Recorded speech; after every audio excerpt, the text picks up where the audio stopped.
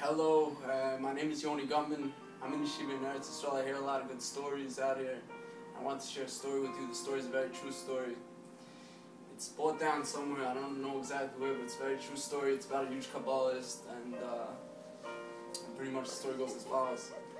There was once a boy, and he had a lot of nisainis and a lot of kaparas all day. He had kaparas and nisainis. And he didn't know what to do with himself. All day he's steiging Torah, and constantly bad stuff are happening to him. Constantly bad things are happening to him. And Tachlis says he went to this Kabbalist, and he tells the Kabbalist like this: I don't know what to do. Constantly bad stuff are happening to me. What should I do? And the Kabbalist tells him it's nisainis, it's kaparas, it's all good, it's all for the best. Everything's gonna work out. It's meant to be, is meant to be, this and that. And the guy's nudging him. He's like, no, you don't understand. I serve Hashem. I try. I can't. This can't happen to me. And he says, don't worry. It's all going to work out. And he's nudging him and nudging him. He's like, okay, fine. I'm going to try something on you. And he puts him in a trance. He makes him fall asleep. And he falls asleep in his trance. And he has a dream. And while he's dreaming, his dream goes as follows. He was walking on a road, and it's one straight path, and he's walking on the road, and a gorgeous wagon passes by him, gorgeous blue white horse, gorgeous stallion white horse, gorgeous basket, gorgeous driver with a perfect hat, everything looked perfect and gorgeous. And he asked the guy, can I have a ride? Can you give me a ride down the road? And he said, no, keep walking, keep walking. And the stallion drove away, the horse drove away.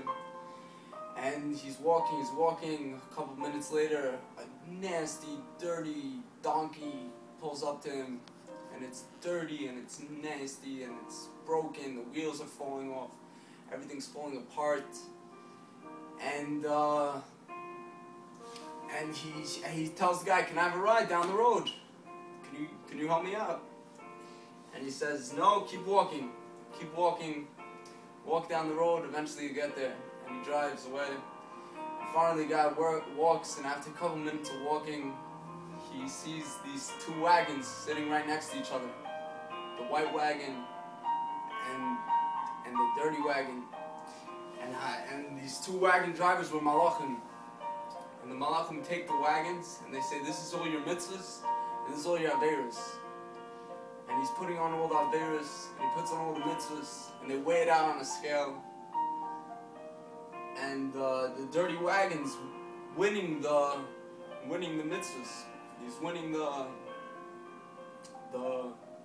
averos are winning. There's more averos than mitzvahs. And then a wagon pulls up with all his kaparas and all his nisainis and all his problems that Hashem put him to help him out in the world for kaparas. And this wagon comes, and they go all on his mitzvah side. And the wagon, it's leveling out, and it's coming to a point, and it's pretty much even. And the guy in his dream, he's screaming, more kaparas, more nisainis, more nisainis, more nisainis.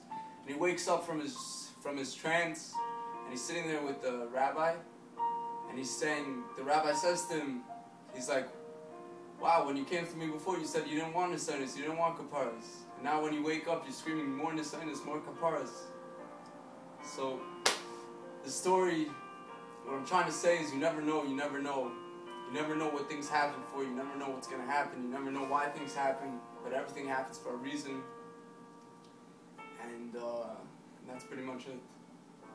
I wish you all the best in your endeavors, and everything will happen for the best.